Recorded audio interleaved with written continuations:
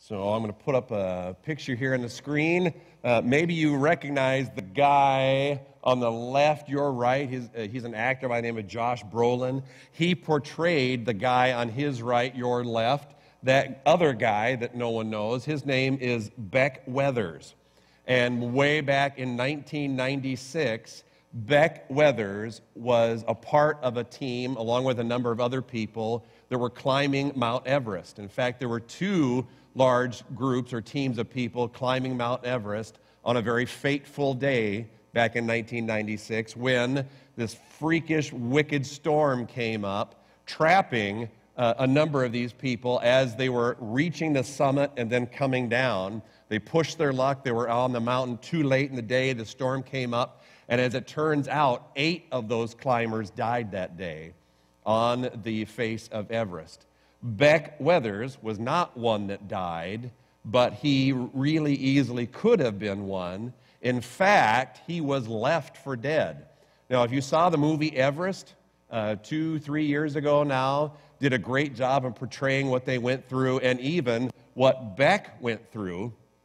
If you've seen it, maybe you remember he's huddled up, curled up out in the snow and the blizzard blowing past. And one of the rules is, somebody drops at that altitude, you leave them. Because if you try to save them, guess what? You're both dead. So he was left. And other climbers, as they were coming down, they just walked right past him, and it looked like he was dead. In fact, for every possible reason, there's no way he was going to survive.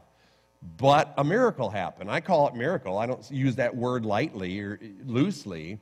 For whatever reason, he woke up, came to his senses, and he was already snowblind because of the blizzard and the cold temperatures. He could not see where he was going, but he came to his senses, already suffering from severe frostbite, and he gets up, and they portray the movie. He gets up and he begins stumbling out into the blizzard to try to find their base camp.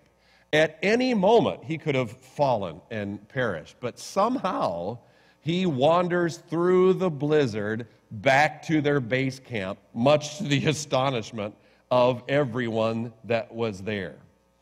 He found his way back without being able to see. He would have liked to have seen, I'm sure, but he couldn't. This morning, we're going to talk about seeing when you can't see. I love, love, love the passage that we're in. If you have a Bible, you can turn to Mark chapter 10, and we're going to get into this morning what Mark presents to us at the end of the story. If you haven't been with us, Mark has been presenting really what it means to be alive in Christ. And we're coming to the end of chapter 10 now, that chapter 11 brings us into what many people call the triumphant entry. Usually we get into this chapter on Palm Sunday. We're not quite there yet. I'm off the calendar a little bit. But anyway, that's the triumphal entry. So this whole journey that we've been on with Jesus and the disciples has been leading up to this climax, this few moments, these few days before Jesus and the disciples enter into Jerusalem. If you know the story, the palm leaves come out, Hosanna, blessed is he who comes in the name of the Lord. Okay, remember that? That's chapter 11. Everything has been leading up to that point as Jesus is giving his last teaching before the Passion Week. So this is huge.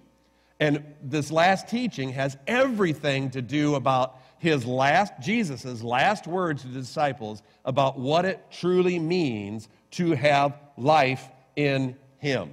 So let's get the context here, starting at verse 32. And they were on the road going up to Jerusalem, and Jesus was walking ahead of them.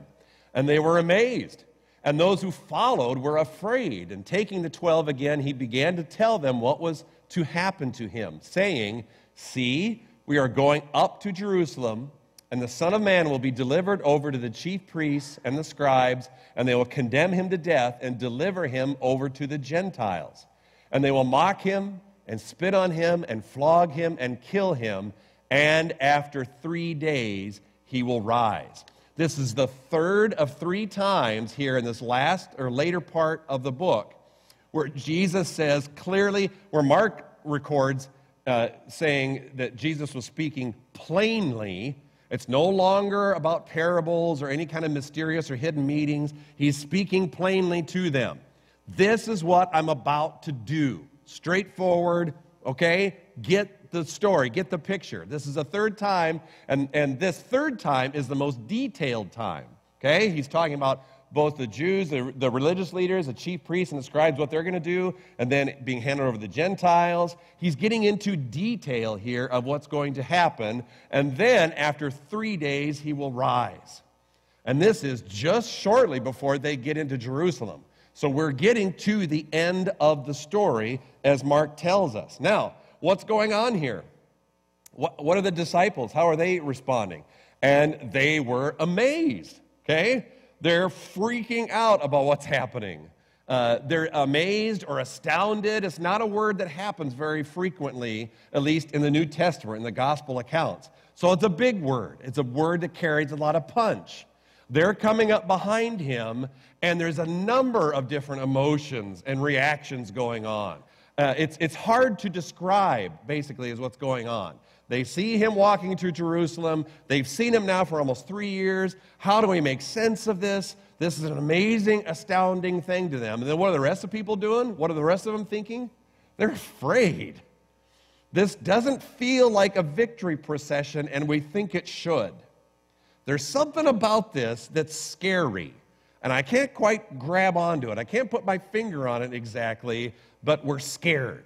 We're not going into Jerusalem with high hopes and yay, rah stuff. And when you read chapter 11, everything seems like yay, rah, Paul, it's not all that. Leading up to that, there is a wide mixture of, we don't know what's happening, and it scares us. That's really what's going on. So if we can add to that real quickly, as far as context goes, last week we looked at the disciples saying to Jesus, right after this rich young guy walks away from Jesus, and to be rich is to be blessed, and he walks away, and Jesus starts talking about a camel going through the eye of a needle and how impossible that is, and an obvious reference to this guy that just walked away, and the disciples say, well, who can be saved?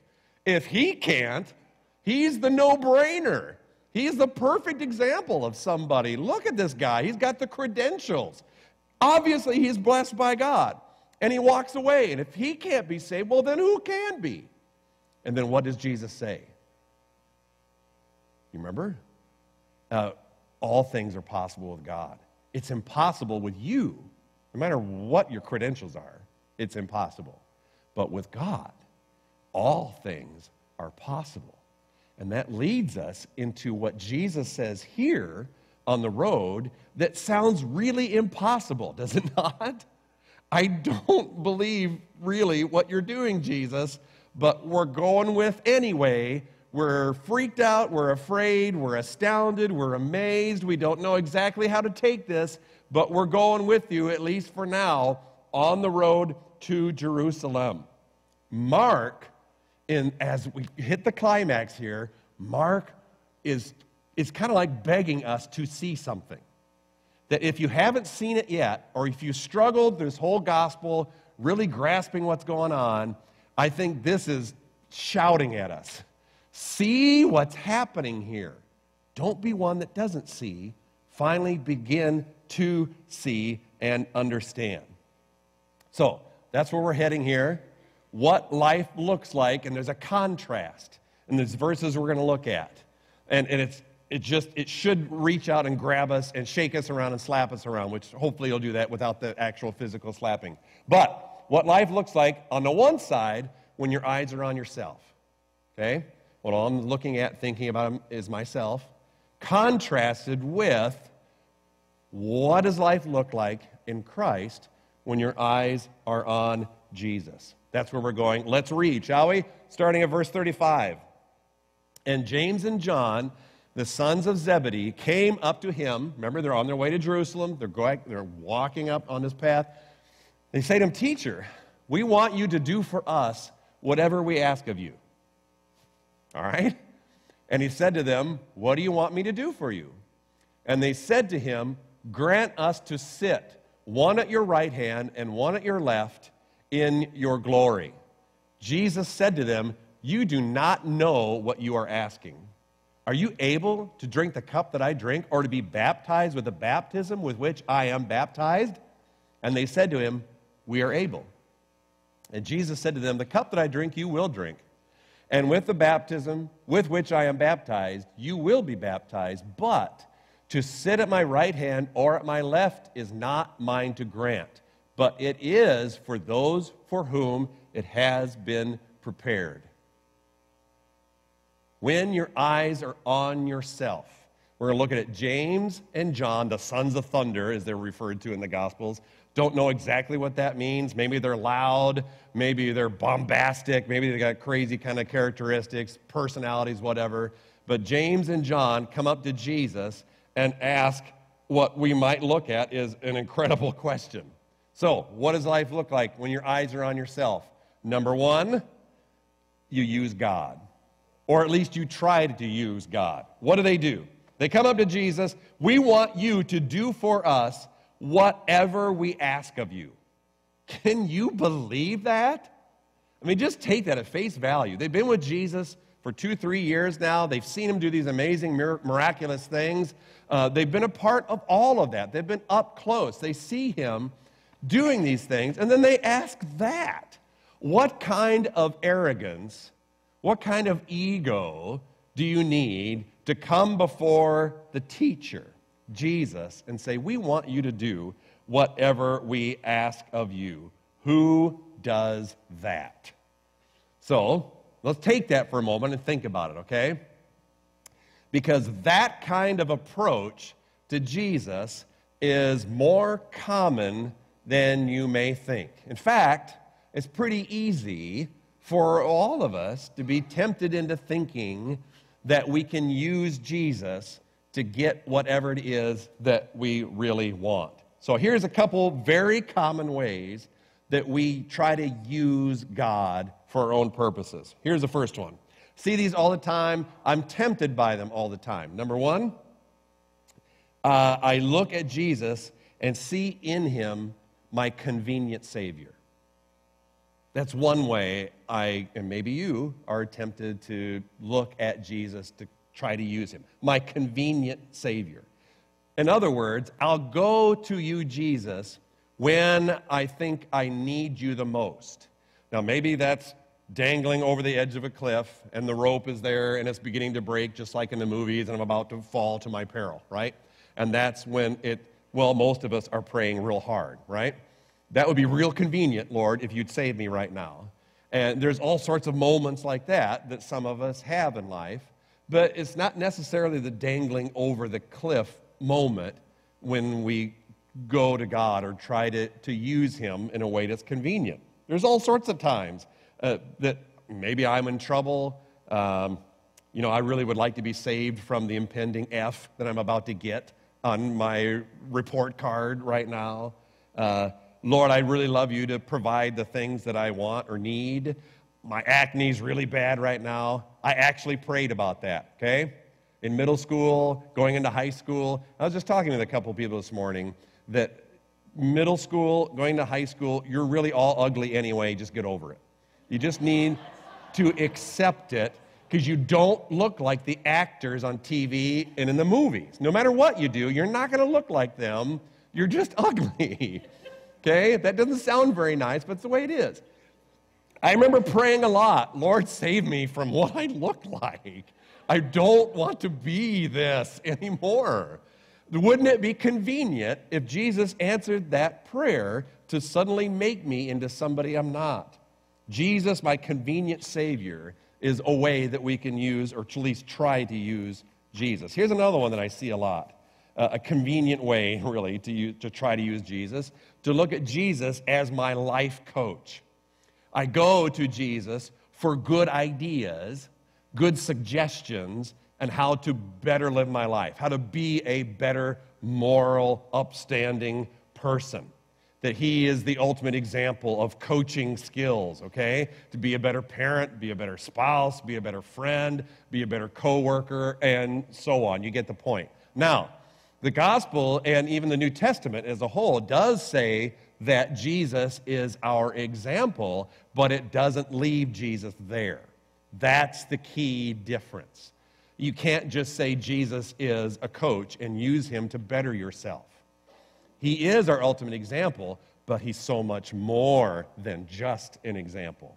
Two ways that we begin to get into kind of a mode, a pattern of thinking, of living, that Jesus, that God, you exist to somehow do the things that I want, or as I feel like I need them. Now, even the Bible says that, Galatians chapter 6, verse 7, it says that God can't be mocked. God is no fool. God sees through those schemes, even if we don't personally see them clearly or understand them. So kind of keep that in mind when it comes to times where we're tempted to look at your relationship with God as something that can be used. Okay? So that's the first point. Let's talk about the second one for a little bit. When your eyes are on yourself, you're more tempted to try to maintain a status quo. Now, what in the world do I mean by that? We want to keep things, and it's just natural, understandable and predictable and consistent. What's happening here in the account? They asked Jesus, will you do whatever we ask of you? And then Jesus responds, what do you want me to do? And they said, grant us to sit, one at your right hand and one at your left, in your glory. They're asking for authority. They're asking for prominence. Why? Why do they come before Jesus and ask for those things? I think the answer is pretty simple. That's the way things have always worked. And not just in Jewish culture, but also in the Gentile and Roman, Greek culture. Someone, when the king takes his throne, someone or a group of people are going to get the nod, right, to step forward, to be part of the court, to be a part of the political process. Somebody's going to get the nod to step up and have authority. The way that they are looking at what's happening on the way up to Jerusalem is simply that. And they've heard what Jesus says. They've heard what he's predicting about his near future. But for whatever reason, they're choosing to ignore the bad part. Now, I can't blame them for that either, because everything that Jesus is saying goes against the status quo. Everything he's saying is brand spanking new and so hard to grasp that maybe as they hear Jesus speak, well, this is another parable. This is another thing, that it's symbolic somehow. Who knows what they were talking about or how they're reasoning. I don't think they're stupid. I think they hear him. But because they're so ingrained in one way of doing things, in one way of understanding things, that whatever Jesus says, it must be something different to fit in here. That when he talks about kingdom, it's got to fit in my understanding of kingdom. Little k. Reducing it to where I'm at right now so that I don't have to be pushed beyond what I'm comfortable with. That's the status quo. That creeps in for not just the disciples, but with all of us. You hear something, you read something in Scripture, you hear Jesus saying something, okay, I've got to understand that in my terms. You get where I'm going? It's got to fit here, not in the bigger picture of what Jesus is talking about. But that's what Jesus is calling them into. Something that's going to shatter status quo. Something that's going to push them beyond, far beyond, whatever they're comfortable with. Because even as Jesus says, you will be baptized with what I'm going to be baptized with. They don't have a clue what he's talking about. The future, are you kidding me? If they knew it, they'd run the other direction. They'd run back to where they came from. Because that baptism is going to lead to death. It's going to lead to ultimate suffering and sacrifice for the kingdom. That's where Jesus is leading them. And they're walking along, okay, well, yeah, but you're still going to rule. We still understand that that's how things happen. It can't really physically be death. That's weird. It's bizarre. That doesn't happen. And most of us don't really understand or don't believe resurrection anyway. Once you're dead, you're dead. So it's got to be referring to something else. I'm certain that's what Mark is revealing to us here. We want Jesus' kingdom to fit into our kingdom, to maintain our status quo, when our eyes are only looking at ourselves. One more thing. Create our own reality. What is going on there? So Jesus says, are you able to drink the cup that I drink, or to be baptized with the baptism with which I am baptized? And what do they say to him? Yep, we're able.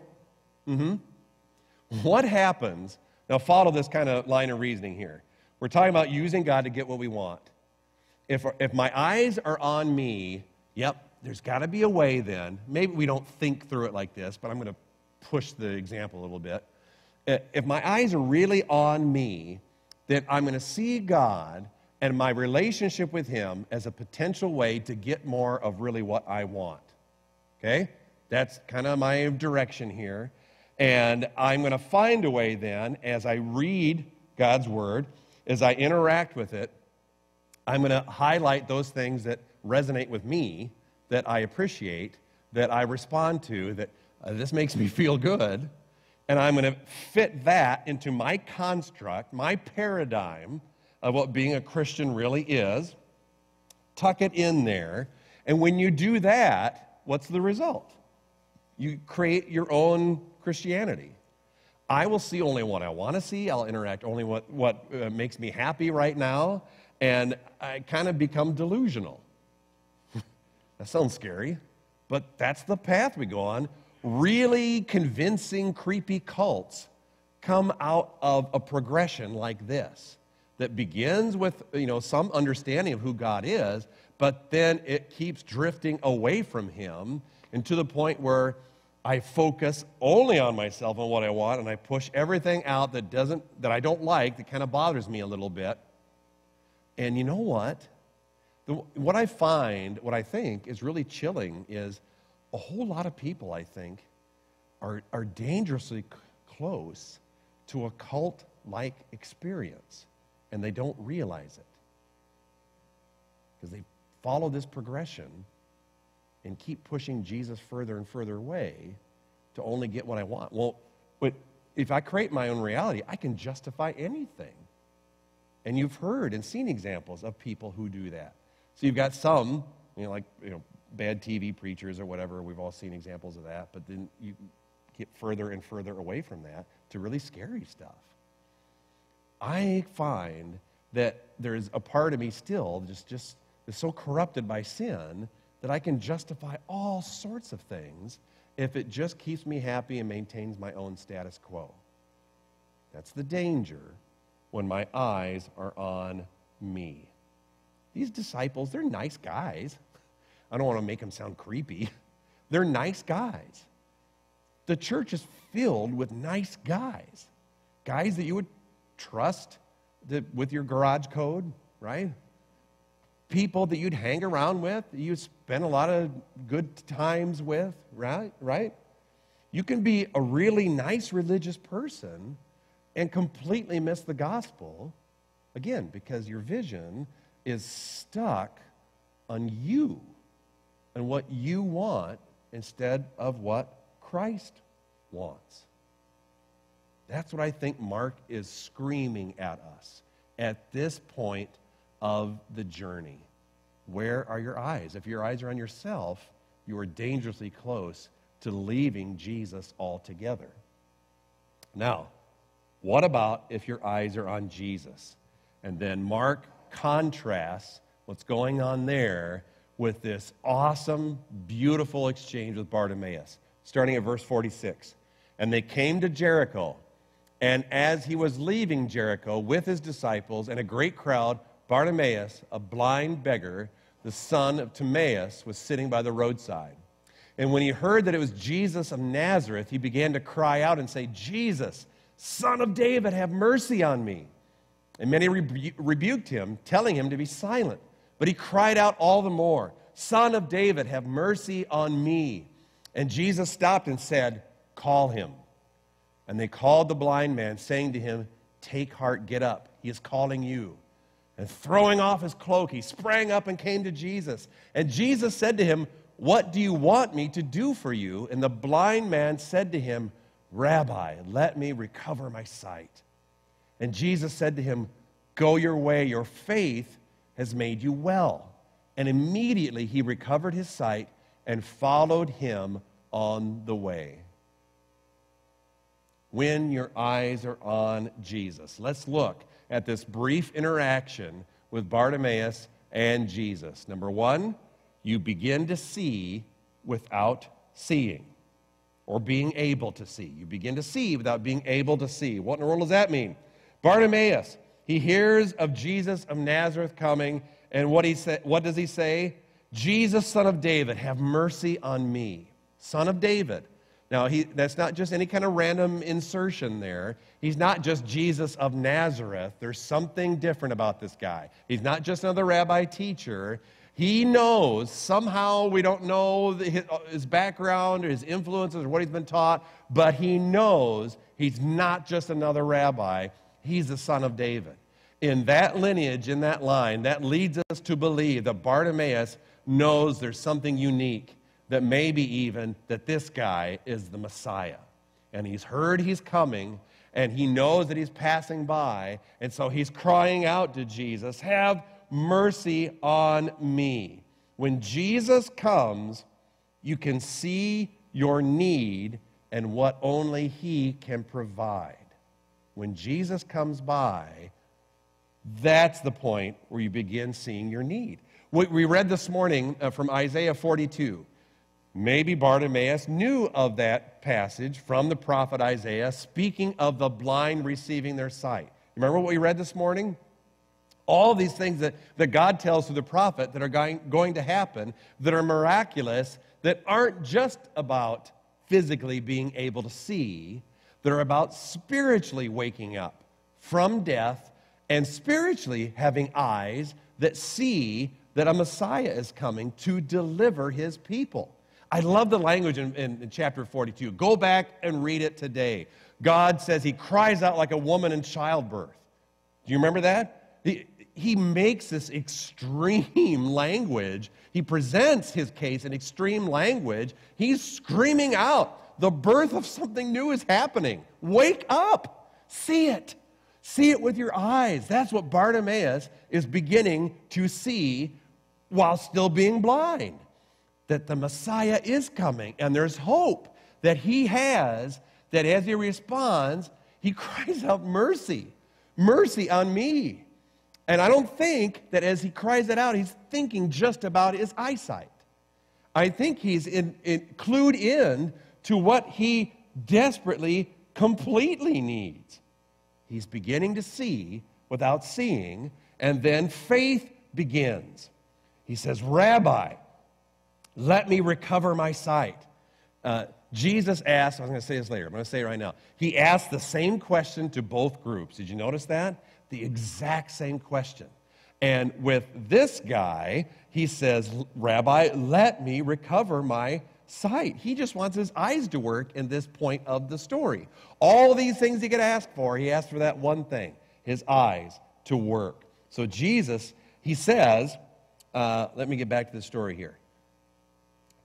Son of David, have mercy on me. Verse 49, Jesus stopped and said, call him. And they called the blind man, saying to him, take heart, get up, he's calling you. Throwing off his cloak, he sprang up and came to Jesus. Now, Jesus makes him well. Verse 52, go your way, your faith has made you well. That word for made well and healed is the same word for being saved. And there is a reason that Mark leads us to that. That there is faith that has begun, that has woken him up. And he doesn't just go from blind to seeing. He goes from spiritually dead to spiritually alive. Because Jesus says, your faith has made you well. So where does faith begin exactly? That's what theologians love to argue about. Because he doesn't say some sinner's prayer.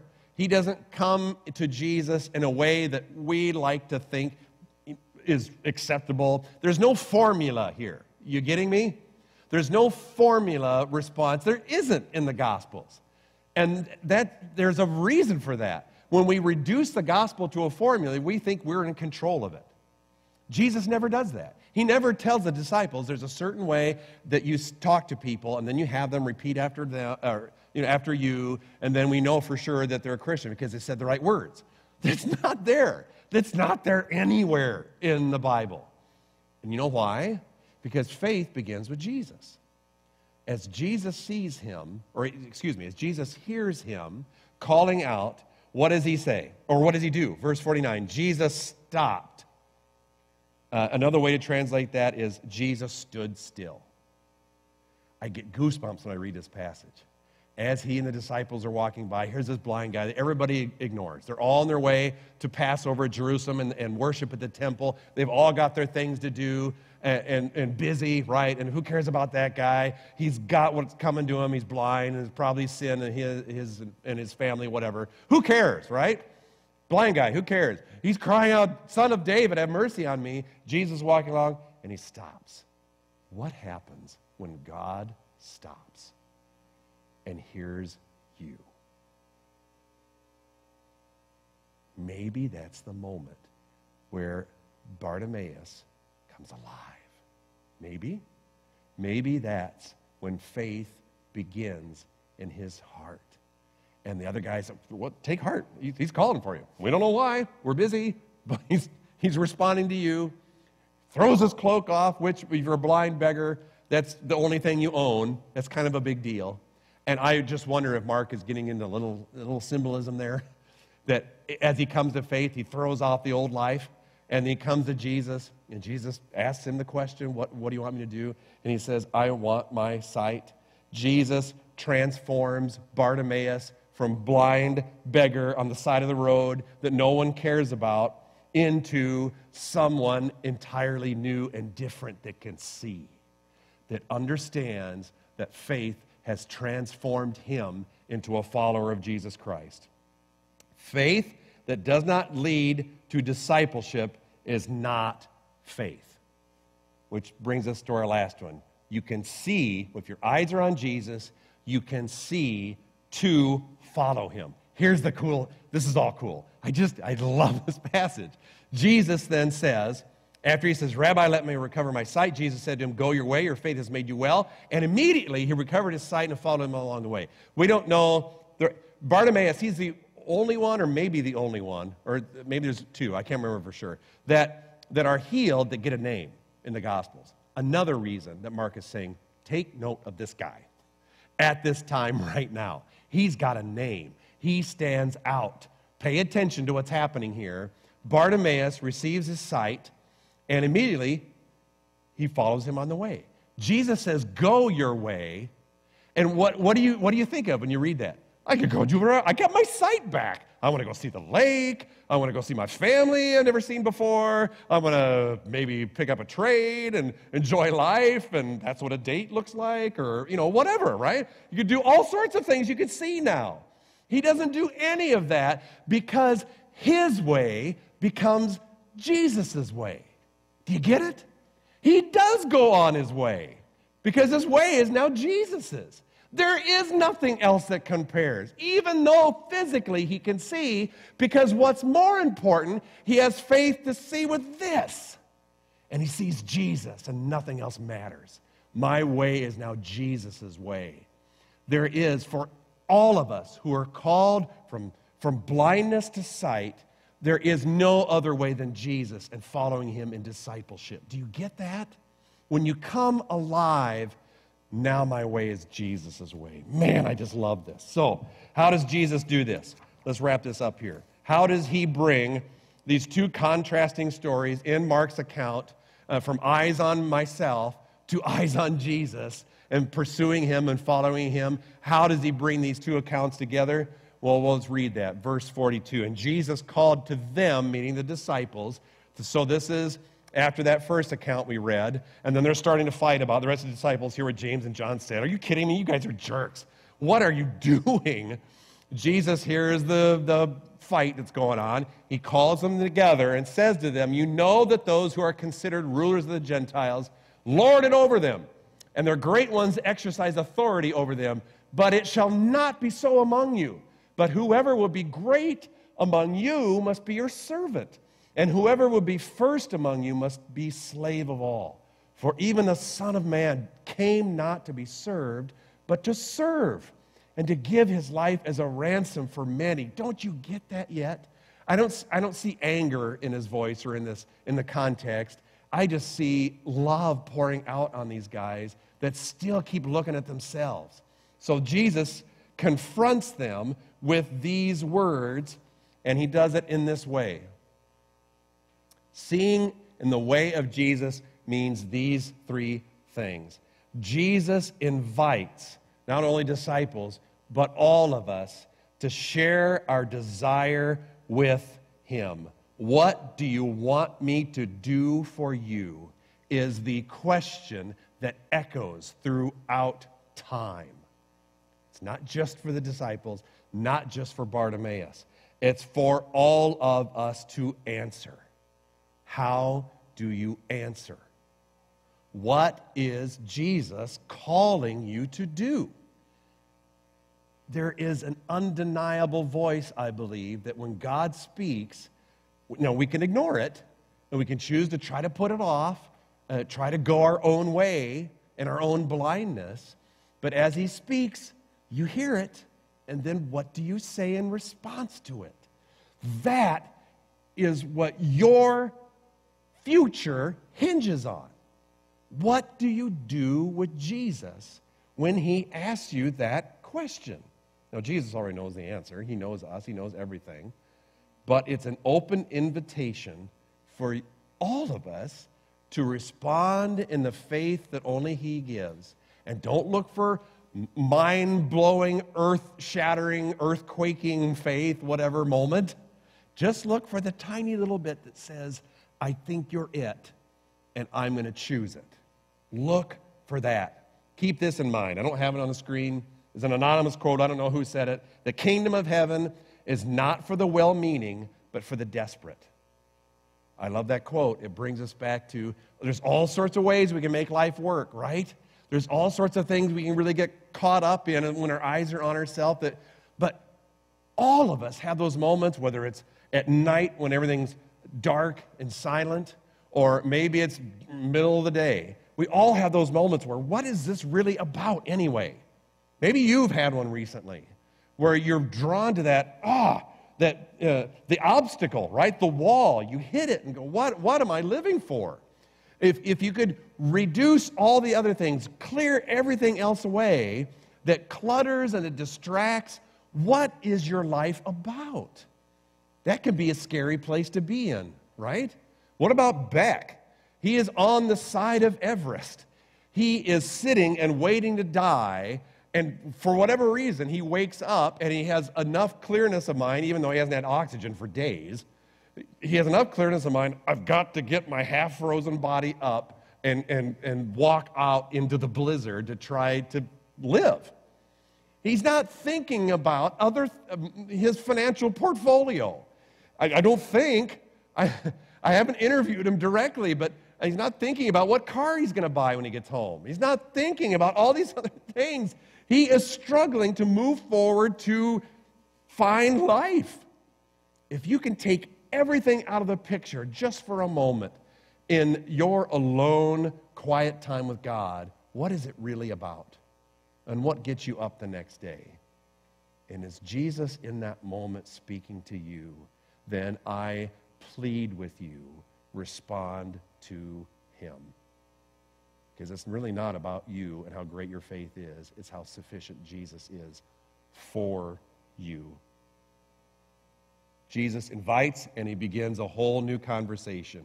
What does he say to the disciples? Verse 42, it shall not be so among you. Remember I said, when your eyes are on yourself, it's about status quo. It's not. All these things that you think the kingdom of this world is about, well, yeah, that's what you're used to, but it is not my kingdom. All these ways of treating each other, all these ways of promoting yourself, the grabs for authority and power, that's their mode. They're stuck in that. It's all they've ever known. Jesus says, no, that is not the way that my kingdom works. It can't be, because I've come not to be served, but to serve.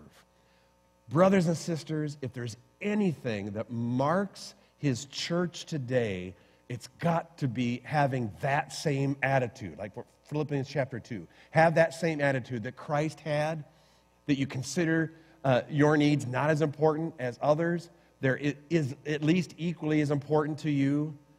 Take on the attitude that Christ had, the giving up and giving to. That's what the church has to be marked with. So the world sees it's not so among you, that we follow Jesus Christ, and that we give, and that we love, and that we serve out of a heart that's been changed. How does that heart change? Jesus pays the price to get us back so that we can be changed. The Son of Man did not come to be served, but to serve, and to give his life as a ransom for many. That word ransom means exactly what you think it means. It's to buy somebody back. If you are in prison, if you are in the bonds of slavery, if someone pays enough, you get free. That's what Jesus does. But not just bonds of sin, it's actual death. Where does Scripture lead us to? Let's look at Ephesians. I think I've got a slide here. Ephesians chapter 2. There we are. But God, being rich in mercy, because of the great love with which he loved us, even when we were dead in our trespasses, made us alive together with Christ. By grace you have been saved. That's what it comes down to.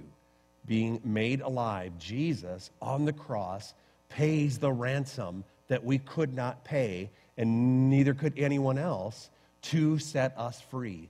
Jesus substitutes himself. He pays the debt that we could not pay by grace through faith as we respond. Everything that Mark leads us to. That's exactly what Jesus is saying to us this morning. It has to be in that same route. Jesus shows up.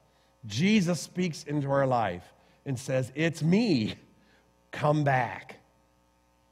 Lord, have mercy on me." And he gives us eyes finally that can see him.